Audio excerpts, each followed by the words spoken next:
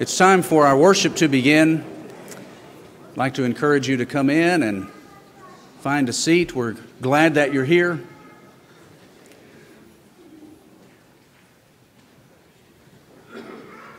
Very special welcome to any guests that we have in our assembly today.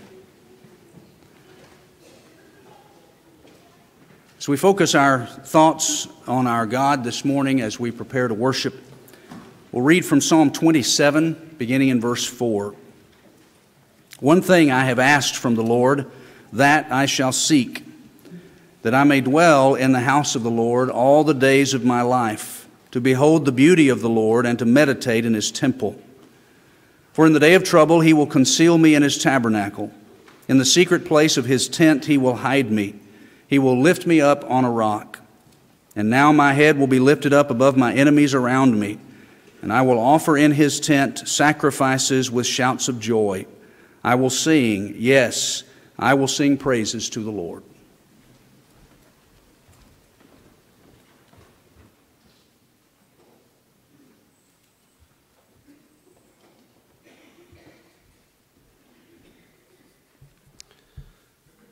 Number 733 for those following the book. We praise thee, O God, our Redeemer.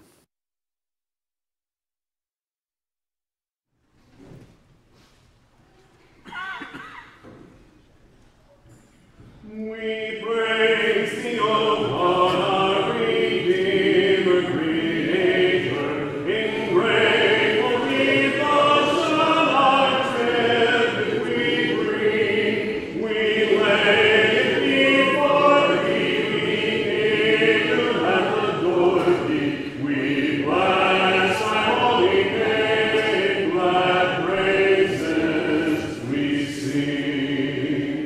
We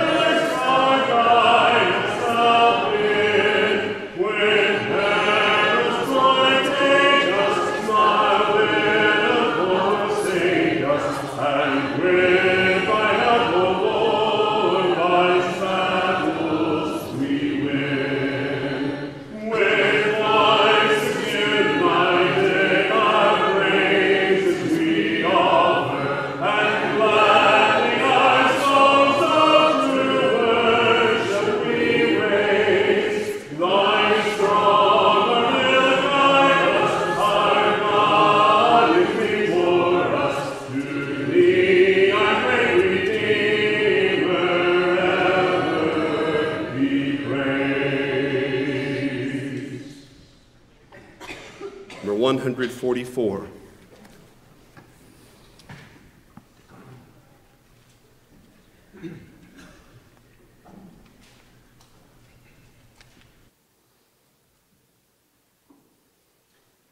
Father, hear the prayer we offer.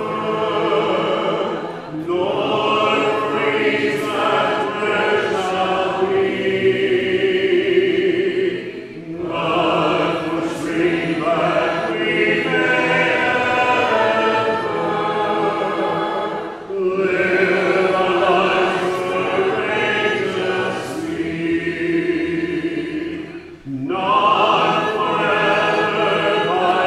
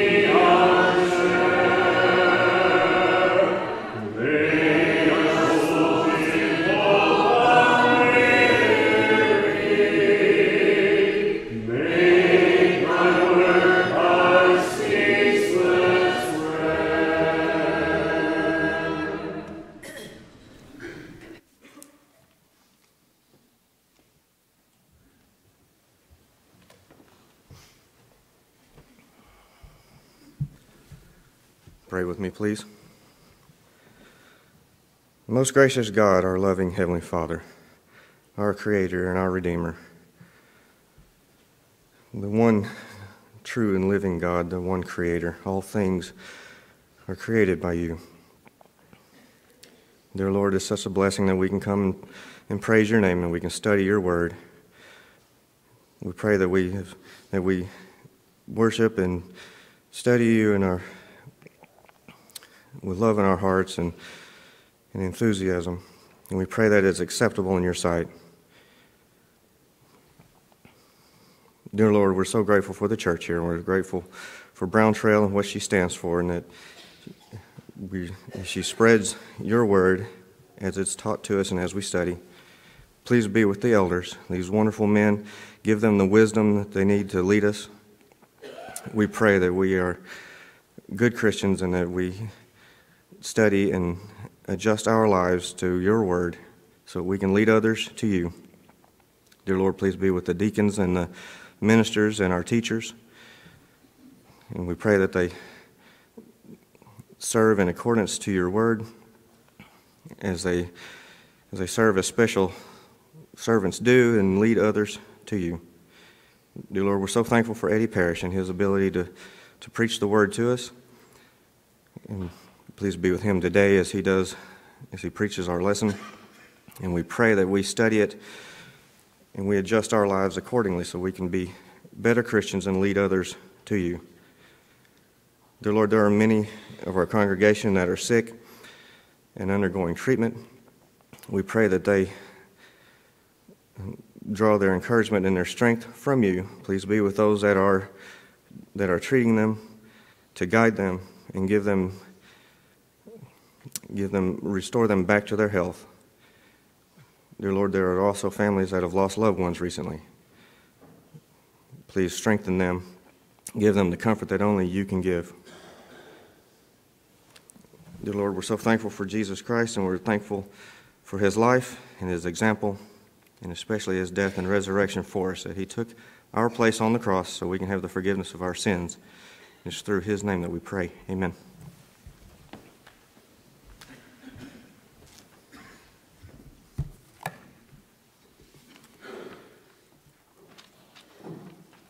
(738) we will glorify.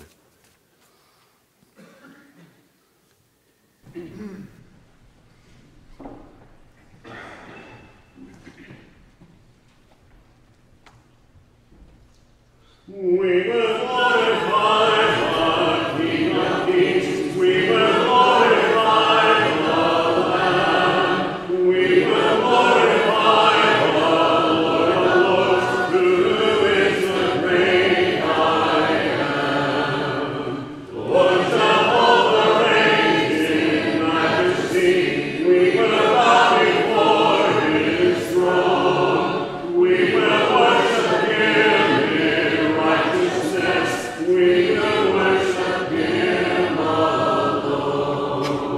He is Lord of heaven, Lord of earth. He is Lord of all who live. He is Lord above the universe. All praise to him we give. Hallelujah to the King of Kings. Hallelujah to the Lamb.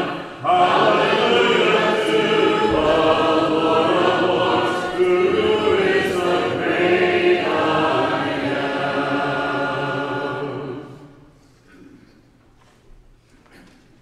Number 330, in remembrance, before we partake the Lord's Supper.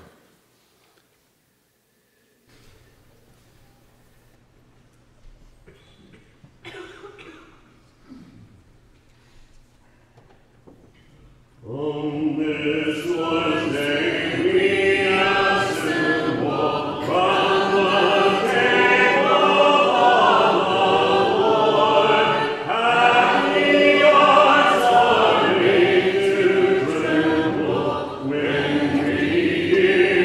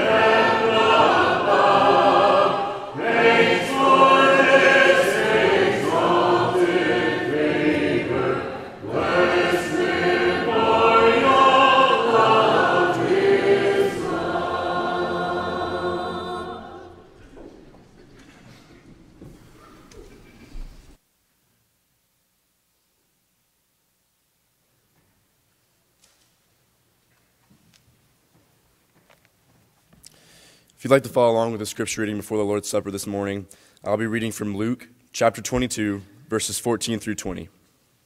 That's Luke 22, 14 through 20. When the hour had come, he sat down, and the 12 apostles with him. Then he said to them, "With fervent desire I have desired to eat this Passover with you before I suffer. For I say to you, I will no longer eat of it until it is fulfilled in the kingdom of God." Then he took the cup and gave thanks and said, "Take this and divide it among yourselves. For I say to you, I will not drink the fruit of the vine until the kingdom of God comes." And he took bread, gave thanks and broke it, and gave it to them, saying, "This is my body, which is given for you. Do this in remembrance of me." Likewise, he also took the cup after supper, saying, "This cup is a new covenant in my blood, which is shed for you."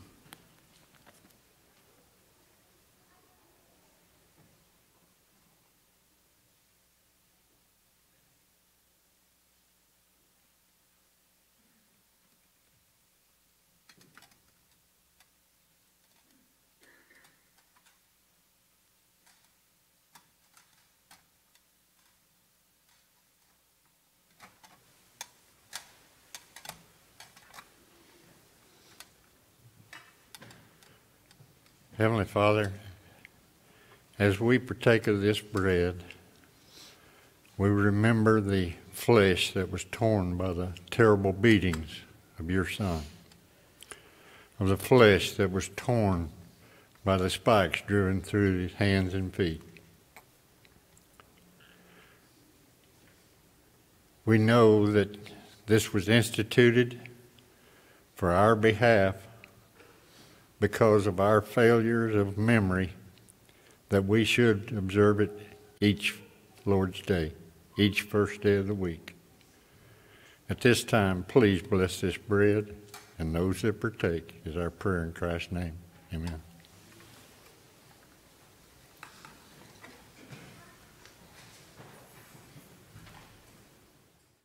Thank you for joining us today on the webcast of our worship assembly. If you're unfamiliar with worship assemblies in churches of Christ, allow me to explain what we're doing. On the night that Jesus was betrayed by Judas and turned over to his enemies to be crucified, the Lord gathered with his apostles to observe the Jewish Passover. At that gathering, he inaugurated a new practice to be observed in the church after his resurrection and ascension back to heaven. This memorial involves eating and drinking items that symbolize his body and blood. Listen to Matthew's account of this event. While they were eating, Jesus took some bread, and after a blessing, he broke it and gave it to the disciples and said, "Take, eat, this is my body." And when he had taken a cup and given thanks, he gave it to them, saying, "Drink from it, all of you, for this is my blood of the covenant, which is poured out for many for the forgiveness of sins." Matthew 26, verses 26 through 28. Then in the next verse, Matthew 26, 29, Jesus informed the disciples that they would not observe this memorial again until the kingdom was established.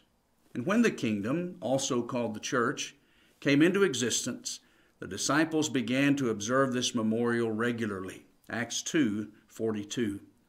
How regularly? Acts 20, verse 7 reveals that, on the first day of the week.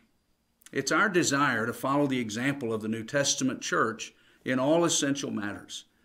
That's why we do as they did and observe this memorial to Jesus every first day of the week.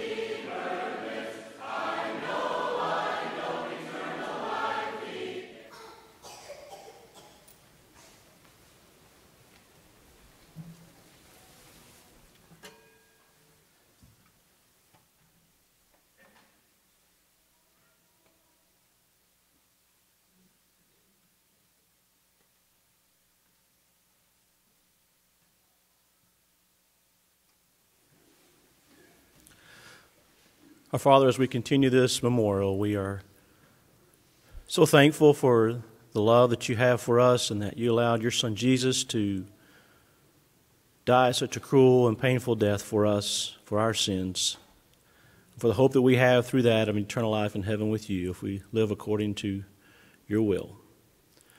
Be with each one of us now as we partake of this fruit of the vine, which represents the blood that Jesus shed on that cross, that each one of us will focus our thoughts on the events of that day and partake in a manner humble and respectful.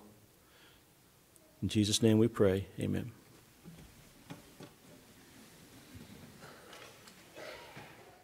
According to the New Testament, the weekly observance of the Lord's Supper involves more than remembering Jesus and the sacrifice that he made for us, though that is the primary emphasis. The Lord's Supper also affords time for personal examination. Listen to Paul and his inspired teaching to the church in Corinth. For as often as you eat this bread and drink the cup, you proclaim the Lord's death until he comes. Therefore, whoever eats the bread or drinks the cup of the Lord in an unworthy manner shall be guilty of the body and the blood of the Lord. But a man must examine himself, and in so doing he is to eat of the bread and drink of the cup. 1 Corinthians 11, verses 26 through 28. As the church continues this memorial observance today, we're not only thinking about what Jesus did for us on the cross, we're also thinking about ourselves. We're looking deep within our hearts and examining our actions to see if our lives have been a proper reflection of our gratitude for what Jesus did for us. So this is a valuable time each week for the Christian. We gratefully remember Jesus and we humbly examine ourselves.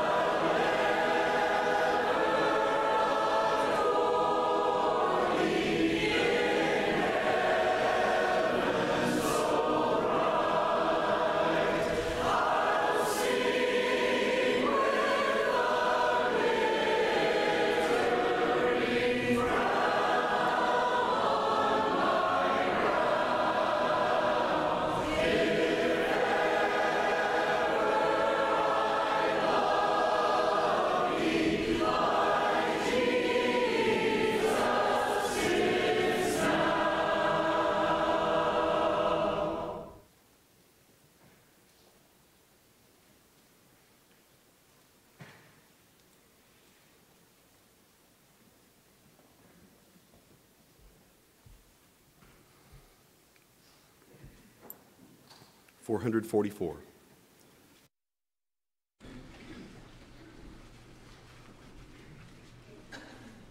There was one who was willing to die in my stead, that a soul so unworthy might live. And the path to the cross he was willing to tread, all the sins of my life to forgive. They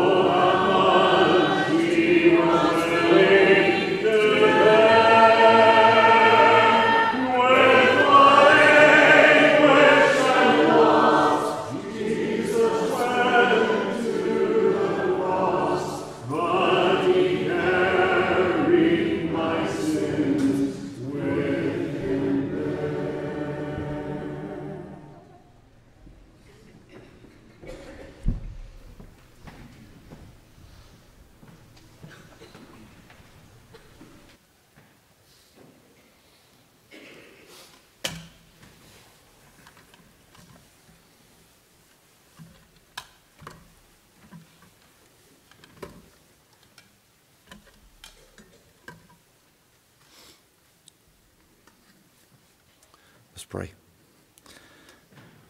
Our kind Father in heaven, we are so very grateful for the privilege of coming before your throne and coming before your throne boldly. We're grateful, Father, for the incredible sacrifice of your Son that makes this possible. We pray, Father, at this time as we collect funds, that you may bless us and that we may give cheerfully, and that these funds would be used exactly how you would have us to use them. Grant us wisdom, Father, and help us to do your blessed will. May you be with us and bless us at this time. We pray in Jesus' name. Amen. The Apostle Paul gave the following instructions to the church in the city of Corinth. Now concerning the collection for the saints, as I directed the churches of Galatia, so do you also. On the first day of every week, each one of you is to put aside and save, as he may prosper, so that no collections be made when I come. 1 Corinthians 16, verses 1 and 2. For a congregation to carry out its necessary work, it must have operating funds. The passage we just read serves as our example for gathering Brown Trail's monetary resources. It's a simple free will offering. If you ever visit with us on a Sunday, we will collect an offering, but our guests are never obligated or pressured to give. The passing of collection trays is just an expedient way for us to fulfill God's desire that our members support the church's work. I love thy kingdom, Lord, the house of thine abode, the church, our blessed Redeemer, saved with his own precious blood. I love thy church, O God, her walls before thee stand, dear as the apple of thine eye, and graven on thy hand. For her my tears shall fall, for her my prayers ascend. To her my cares and toils begin, till toils and cares shall end. Beyond my highest joy, I rise her heavenly way. There's danger and death delaying, except but saving grace. His life on the cross he has given, hope come yet to make. He's earnestly pleading, oh, make not delay. Tomorrow may be too late. Today is the day of salvation. Tomorrow may be too late. The judgment day, brother, is coming. Prepare ye for that day. His pardon and mercy he offers. Obey but let you may. He'll save you from sin and bring sweet things within. Tomorrow may be too late. Today's the day of salvation. Tomorrow may be too late. A home in heaven is waiting. Oh, make her start today. Repent, confess, and be baptized. There is no other way. Give Jesus your life and let's walk in his way. Tomorrow may be too late. Those who follow in the book, number 674 will be the Song of Invitation.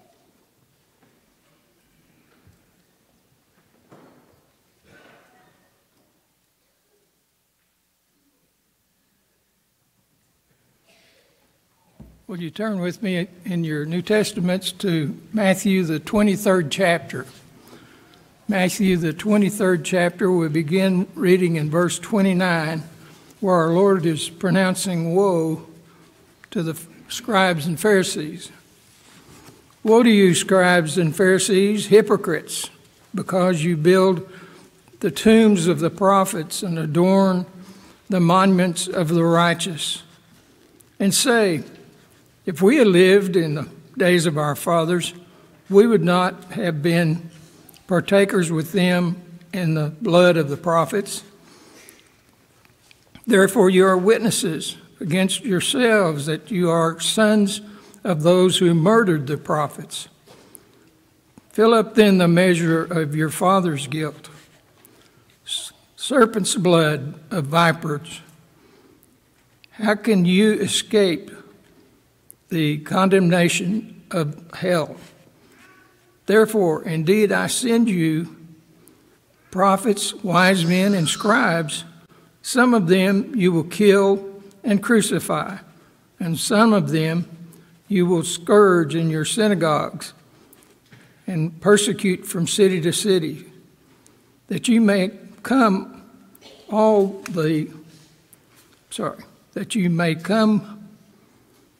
that on you may come the righteous blood shed on the earth, from the blood of righteous Abel to the blood of Zechariah, son of Berechiah, whom you murdered between the temple and the altar.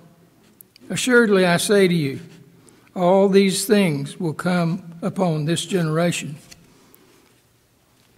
O Jerusalem, Jerusalem, the one who kills the prophets and stones those who sent to her. How often I wanted to gather your children together as a hen gathers her chicks under her wings, but you were not willing. See, your house is left to you desolate.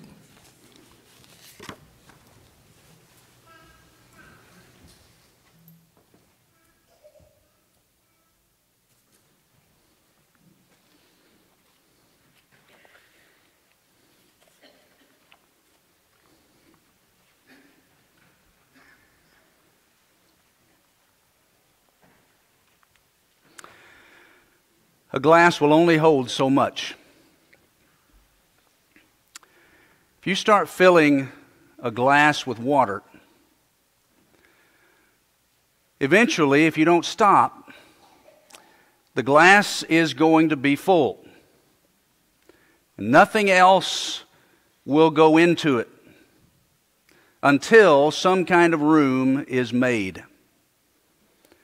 It will either overflow as you try to get more into it, or the water must be purposely poured out to create more room. Now, that's a very simple illustration. We get that, don't we? We've done that. We've seen that. But it's interesting that in Scripture, this very illustration is often used to describe the wrath of God. We are continuing today our journey this year through a study of Bible words. I hope that you've been continuing to read in the devotional book, reading the passages that go along with this study throughout the week. And if you've been doing that, you'll recognize that this was last week's word. But we're going to look at this week's word tonight, if the Lord wills, and we assemble again at 5. We'll look at the word grace. But I mentioned at the beginning of the year that we would not always each week cover the words, but we will cover them as best we can in the course of time. And so we're going to look at this word today, and as we do, I want for our thoughts to be guided by some of the harshest, sternest words that Jesus ever spoke. And they're words that come from our text that John read just a moment ago.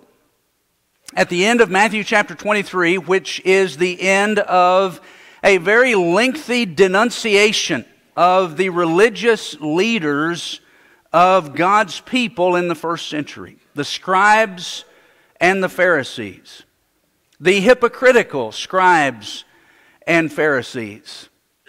And Jesus had some of his sternest words that he ever spoke reserved for those people.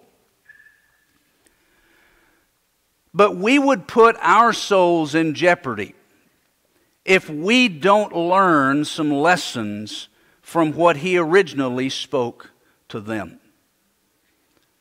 Lessons about the wrath of God. I'd like for you to consider these lessons this morning. And the first one is this: God's wrath is often stored up. God's wrath is often stored up. There have been times, as you read through Scripture, you'll come across these instances where God dealt with sinful people in a more immediate fashion. A couple of examples quickly. Nadab and Abihu probably have to be near the top of that list if we think about God expressing wrath in an instantaneous fashion. The two sons of Aaron who took incense and offered it on an altar to God, but it was not what God had authorized them to do. And in Leviticus 10, 1-3, the Bible says that immediately fire came down from heaven and devoured those boys on the spot. Instant wrath. Or you might think of a New Testament example, Acts chapter 5, Ananias and Sapphira, who brought an offering to the apostles to be used in the ongoing work of the church. But they lied about it. They lied about the amount. They lied about how much they were actually giving based upon what they said they had sold a piece of property for and all that. They lied. And they died instantly. Ananias first, Sapphira comes in, confirms the lie, and she dies. So there were occasions when God did that. But those were rare occasions. Those are the exception to the rule. It is generally the case, it is most often the case that God does not dispense wrath that way. He stores it up. The Bible uses that language.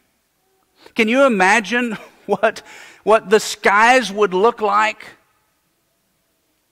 if God rained fire from heaven down on every person every time some sin was committed? No, oftentimes, God's wrath is stored. And He does that to allow people time and opportunity to repent, to turn away from their sins and turn to Him for forgiveness and pardon. God is long-suffering toward us, not willing that any should perish, but that all should come to repentance. 2 Peter 3, verse 9. And in verse 15 of that same chapter, Peter says, "So we ought to consider then the patience of God as salvation." In the sense that when God is patient with us, He is giving us the opportunity for us to deal properly with our transgressions and have them forgiven. He stores up His wrath. But if we choose to use that time that God offers us, His patience, if we use that time instead of to turn to Him and come to Him penitently and receive the salvation that He offers in Christ, if instead of using our time for that, instead we just continue to live in sin, those sins accumulate. They build up. And so you have language in Scripture that indicate this concept of sins filling up some kind of container, figurative container. And this is what Jesus had in mind in Matthew 23, in our text in verse 32, when He said to these hypocritical Jewish leaders, he said, fill up then the guilt of your father's sins. Go ahead, fill it up. What did he have in mind? He had in mind his own death as the culminating act of sin of those people. They were going to fill up the measure of their sins by putting him to death, and also their persecution of the early church.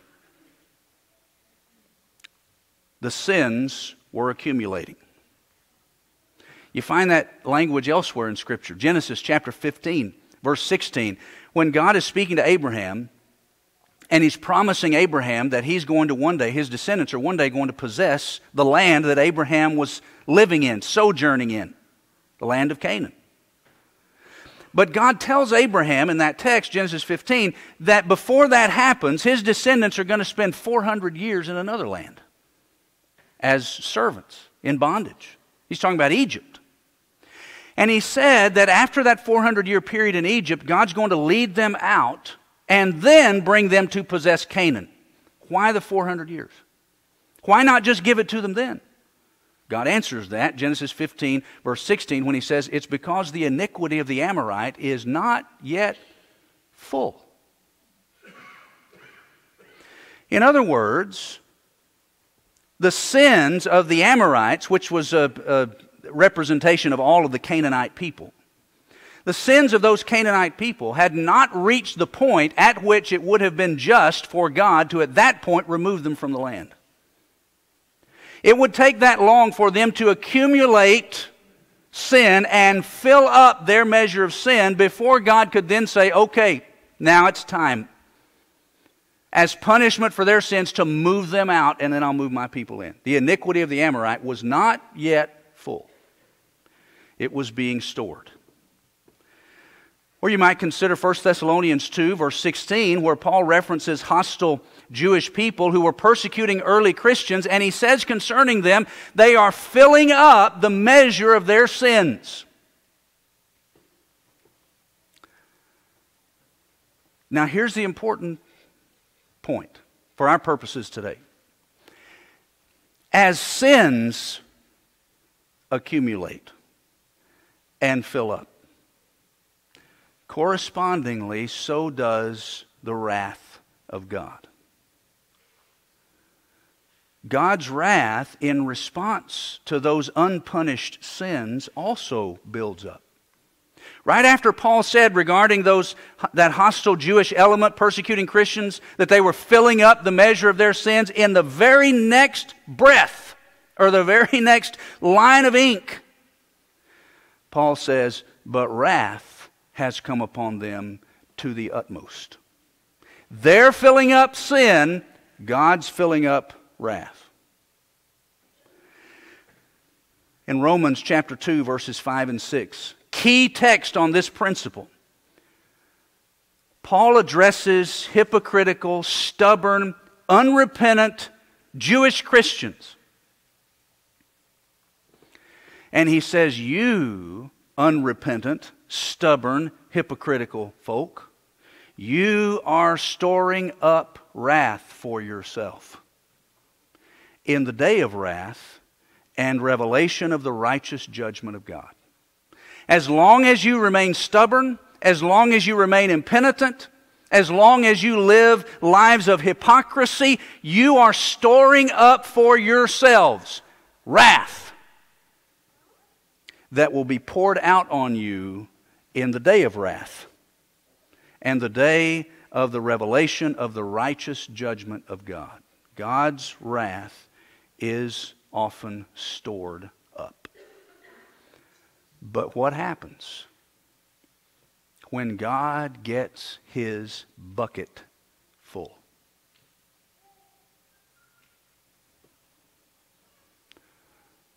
What happens when it's full?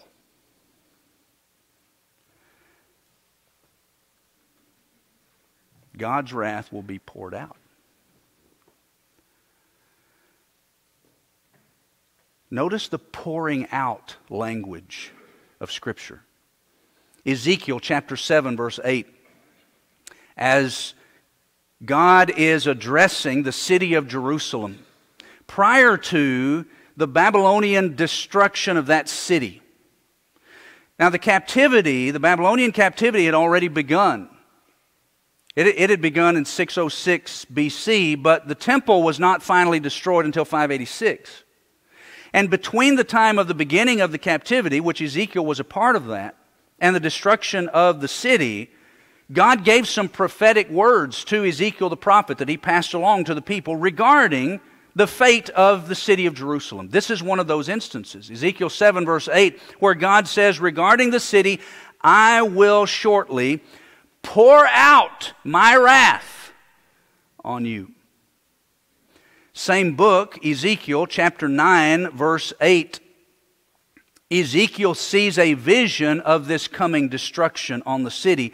And as he's seeing this vision, he cries out, Ezekiel 9 verse 8, as they were striking the people, and I alone was left, I fell on my face and cried out, saying, Alas, Lord God, are you destroying the whole remnant of Israel by pouring out your wrath on Jerusalem?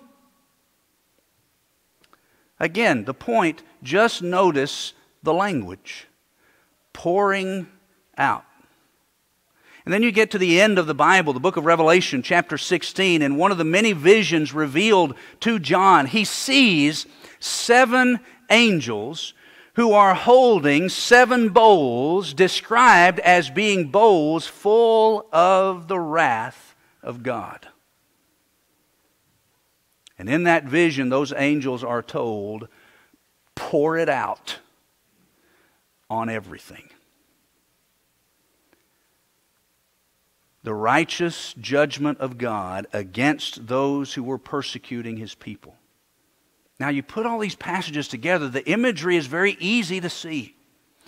Sinful people, instead of using God's patience as an opportunity to turn to God in penitence, use it instead to fill up their buckets of sin.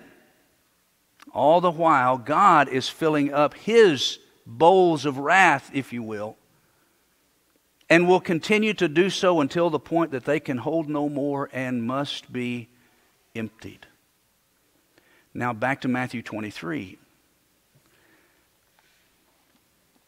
Jesus said to the people, go ahead, fill up the measure of your father's sins. But the bowls are going to be poured out. God's wrath is going to be poured out. And it was poured out on the city of Jerusalem in AD 70. In the generation that heard Jesus announce that coming judgment. Look at verses 34 to 36 of Matthew 23. Therefore, behold, I am sending you prophets and wise men and scribes. Some of them you'll kill and crucify. Some of them you'll scourge in your synagogues and persecute from city to city. Notice it, 35. So that upon you may fall the guilt of all the righteous blood shed on the earth, from the blood of righteous Abel to the blood of Zechariah, the son of Berechiah, whom you murdered between the temple and the altar. Truly I say to you, all these things will come upon this generation. The generation that heard Jesus pronounce those words were about to fill up the measure of God's wrath on those people by finally putting His own Son to death. Just like their ancestors had done in persecuting God's prophets historically, we'll say something about their attitude toward that in a moment. These people were about to commit the utmost sin by putting the very Son of God to death. And in doing that, and in persecuting God's people going forward, they were going to be filling up what was lacking in the sinfulness of their fathers until God would finally say, the time has come. Your house is left unto you desolate, verse 38. God's going to pour out His wrath. But an interesting thing in that whole concept of sins filling up, of God's wrath filling up, and ultimately being poured out, do you find it interesting that many times the recipients of God's wrath rarely think they deserve to be recipients of it. Go back to Matthew 23 and look at the people to whom Jesus was speaking and how they would not open their own eyes to their own guilt. Back up to verse 29. Woe to you, scribes and Pharisees, hypocrites! For you build the tombs of the prophets and adorn the monuments of the righteous and say, if we had been living in the days of our fathers, we would not have been partners with them in shedding the blood of the prophets. Think about that. They couldn't deny what their ancestors had done to the prophets that had preceded them. They couldn't deny what their own people had done to men like Jeremiah and Amos and others of the prophets that tried to get God's people to turn around, and they were met only with persecution. They couldn't deny the history, and so they would look back and say, well, you know what? If we had lived back then, we wouldn't have treated those prophets that way. And so they would adorn the monuments to the prophets and build these elaborate tombs and things like that to honor these prophets of God. And they were fond of saying, you know, we'll treat them this way. We'll honor them in all of these ways. And if we had lived back then, we would have done the same thing. We wouldn't have acted like our ancestors. Jesus said, you are very much the sons of your fathers. Go ahead. Fill up the measure of your father's sins. While they stood back and with arrogance said, we wouldn't have treated Jeremiah the way they treated Jeremiah. We wouldn't have treated Amos the prophet the way they treated Amos the prophet. All the while they made those claims, they were in the process of trying to find a way that they could take Jesus, the very Son of God Himself, and have Him killed. That's why Jesus said, you don't even see your own hypocrisy. You're doing worse than what your ancestors ever thought about doing. So fill up the measure of your father's sins. When it comes to that final day, and all of us stand before God to be judged, there are going to be people on that day who will be sentenced to suffer the wrath of God eternally, who will not believe that they deserve that sentence. Remember Matthew 7? Many will say to me in that day, Lord, didn't we prophesy in your name? Didn't we cast out demons in your name? Didn't we do many wonderful works in your name? What do you mean, depart from me? Remember Matthew 25? Verse 44? Wait, Lord. When did we see you hungry and not feed you? When did we see you thirsty and not give you some? When did we see you in prison or without? When did we see you and...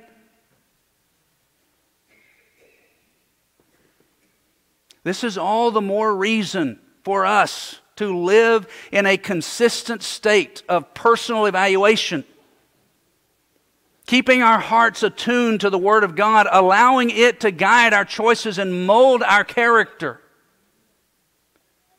that we not fall into the same type of hypocrisy that characterized so many before. Search me, O God, and know my heart. Try me and know my anxious thoughts, and see if there be any hurtful or wicked way in me, and lead me in the way everlasting. The beautiful prayer of Psalm 139, verses 23 and 24. But there's good news. The good news is God does not want you to be the recipient of His wrath.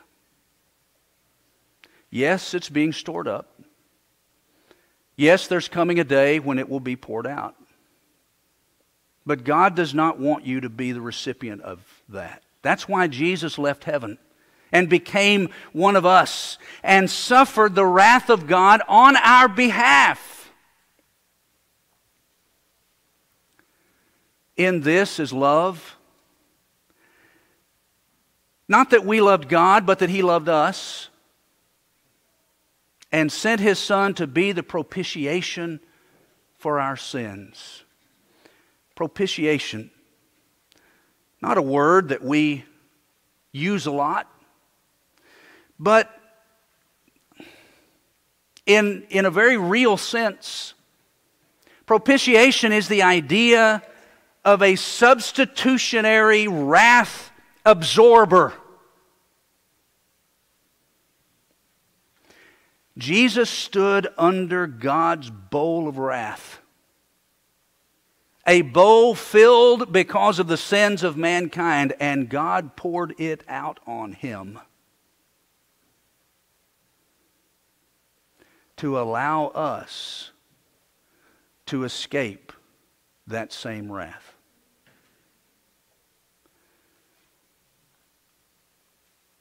God commends or demonstrates His own love toward us in that while we were yet sinners, Christ died for us.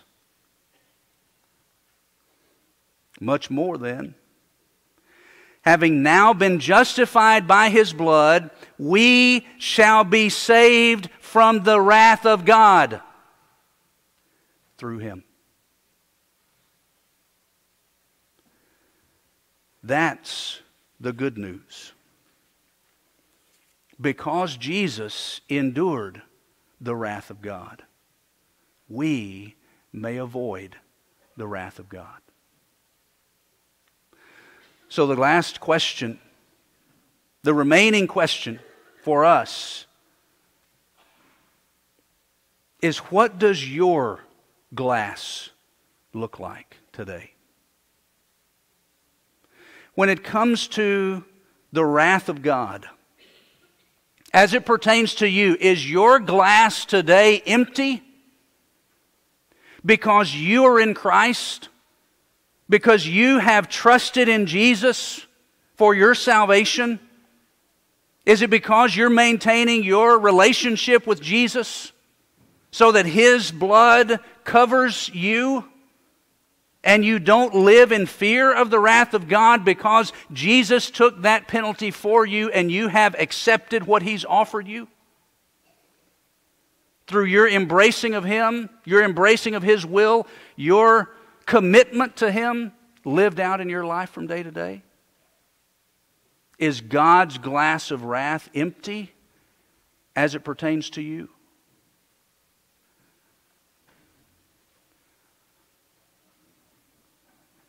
Or is it nearing its brim? Because instead of using all of this time and opportunity that God has blessed you with to turn to Jesus, you've been using it to just stack up more sins. Never forget, as you continue to stack up the sins, God's wrath continues to build as well. His righteous judgment. Why not accept what Jesus has done for you? Why not accept the fact that He took God's wrath for you so that you don't have to face it? But you've got to turn your life over to Him if you want that blessing. You've got to trust Him. You've got to stop trusting yourself. You've got to stop living any way you want to live and recognize that a commitment to Jesus is the only way for you to avoid God's wrath when He pours it out once and for all on that last day. Do you need to come to Jesus? Do you need to trust Him? Turn from your sins in penitence, confess Him, be immersed in water where you will come into contact with His saving blood that will wash your sins away, and empty that glass. If you need to do that, do not delay another moment. because today is the day of salvation. Tomorrow may be too late. If you need to respond, you have an opportunity now. Let us stand and sing together.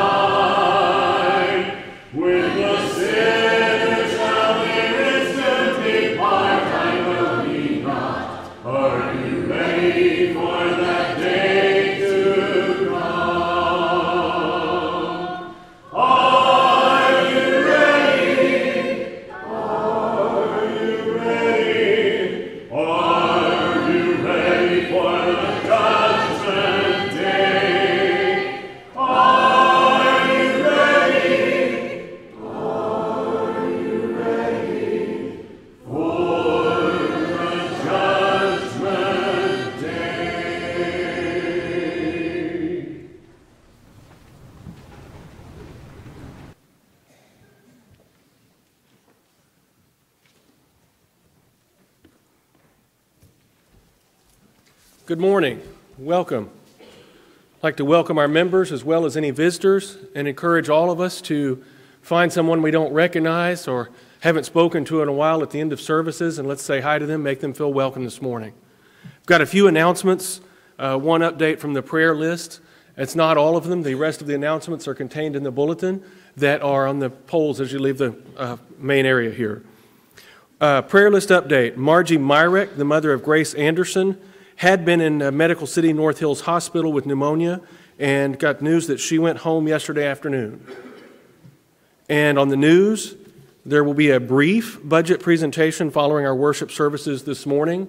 And I'd like to point out to everybody, I did say brief, and that'll be after the last prayer in just a few minutes. The morning coffee crew will not meet tomorrow. The 50-plus fellowship this Tuesday. Bring your own brown bag lunch, and drinks and desserts will be provided. The Wednesday night ladies class will begin a study of the Sermon on the Mount this Wednesday, and Leah Hamrick will be teaching that class. There will be a youth devo next Sunday night at Blake and Patty Allen's house. That's next Sunday night. Lads to Leaders and the T3 registration deadlines are both today. Let John Warrens know by tonight if you want to participate in these events. Again, that's Lads to Leaders, and the T3 registration is today. Today is the deadline to sign up for next Sunday's Somebody Loves You luncheon. Both guests and helpers need to sign up at the info center so we can have a head count for the food. And that's all I have.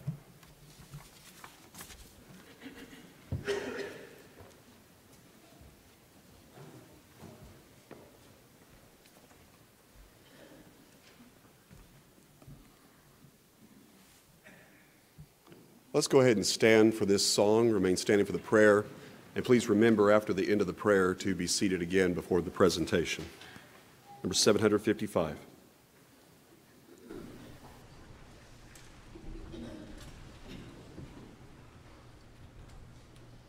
When the trumpet of the Lord shall sound, and time shall be no more, and the morning breaks eternal light and fair. When the saved earth shall gather over on the other shore, and the roll is called, yonder I'll be there. When the roll is called, yonder, when the roll is called, yonder, when the roll is called, yonder, when the roll is called, yonder I'll be there.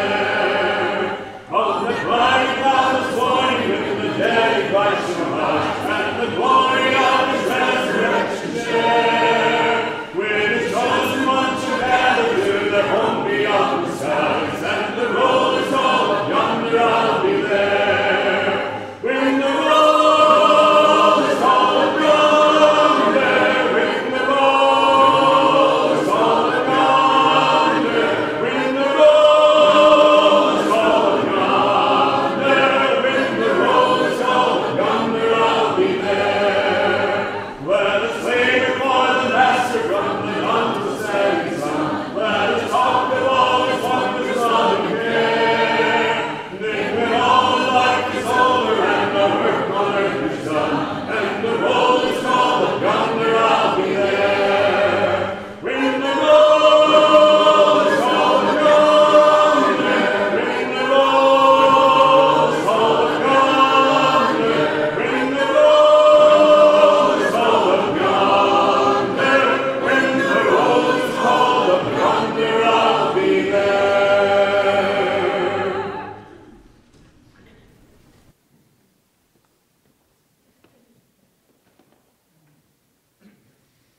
Let us pray. Our dear, most righteous Heavenly Father, Lord, we're thankful for this day that we can come and we can worship you and that we can partake the Lord's Supper and to remember the sacrifice that your Son made on that cruel and that ugly cross. Lord, we're thankful for Eddie and for the lesson that has been delivered to us. And Lord, may we go forth this week and to reflect on it and apply it to our lives. Lord, we ask you to forgive us each of our sins as we repent, that your wrath may not be stored up against us individually or against our families, but Lord, that you might forgive us and not remember our sin anymore. Lord, watch over us as we go on into the world this week and keep us safe from the fiery darts of the evil one. And this is our prayer in your Son's most holy name. Amen.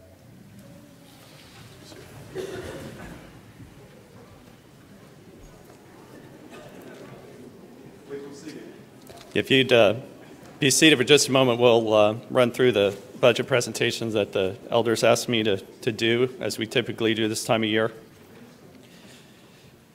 So we'll go through 2018 information real quick, and then I'll talk about the 2019 budget. So our weekly contributions for 2018, the budget was $13,425. Our actual contributions for 2018 ended up being $13,709. We ended the year with a general fund balance of about $37,500, which is good. That compared to $26,000 at the end of last year. That was helped by the fact there were 53 weekly deposits in 2018, just based on the way the calendar fell. But it also means that the amount we spent and the amount we came in were about the same, which is a good thing. For next year,